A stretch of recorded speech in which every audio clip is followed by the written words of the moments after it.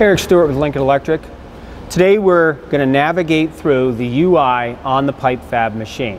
So I'm going to show you what all these buttons do and what the dials do, and then we're going to get into some of the different screens that you're going to see and also how to make a selection.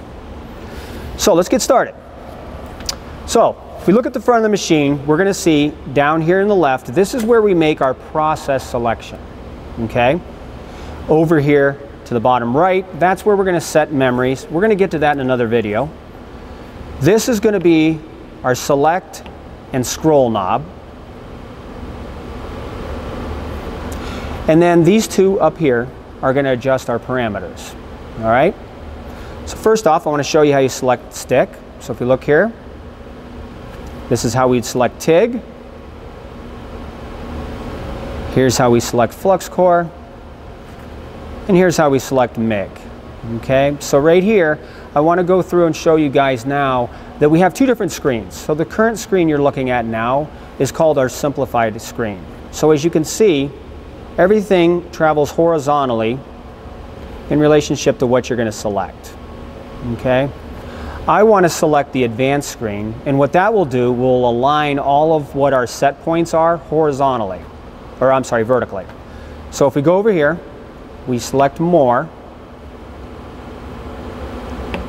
system menu, advanced settings. We're going to change from simplified to advanced, and then I'm just going to hit MIG again. So if you can see, now everything is vertically lined. All right, so with that, now I'm going to make a selection for Steve here to do a little welding for us, and we're going to want to do just CV spray with 045, it'll be solid wire carbon steel, 045 and 9010 gas. So first thing I'm going to do, select CV. As you can see, the indicator is going to move across, so I don't have to toggle over or navigate down this way. It automatically does it. So I've selected what is the process or the MIG type. Now I'm going to select what is the material type, and that is going to be carbon steel. The wire diameter is 045, and the gas type is going to be 9010. Okay, so with that, I'm going to now make his wire feed speed, or set his wire feed speed, so Steve is somewhere in a spray.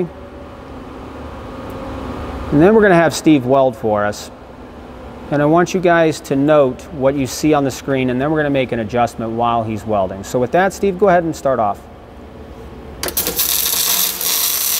Okay, so you can see in the screen right now, the indicator is telling us that we are on the left side of the power supply. It's displaying an amperage and a voltage.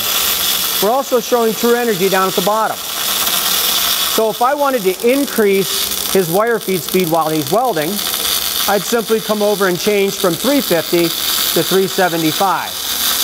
Now you can see how large the numbers are. And also it moves down what is current, and it displays what is the thing we're changing, which is wire feed speed. Also, I'd like to note this is synergic. So we are also changing voltage while we change wire feed speed. So with that, if you would like more information on the PIPEFAB UI, go to lincolnelectric.com.